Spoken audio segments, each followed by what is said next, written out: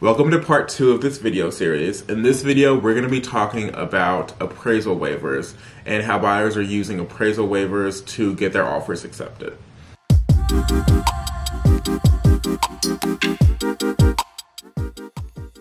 So appraisal waiver, what that means is a buyer is electing that if a home appraises under the purchase price, they agree to bring those funds to closing. Let's say that a buyer purchases a home at $400,000 and they do an appraisal waiver and they say that as long as the home appraises for at least $380,000, the buyer will bring the funds to make up that difference. So they're going to have to bring $20,000 or whatever that difference is between the appraised value and the purchase price. At this point, you're going to be waiving your right to renegotiate based on the appraised value. And so this is a decision that the buyer has to make alone. This is something that you would make on your own if it makes sense for you.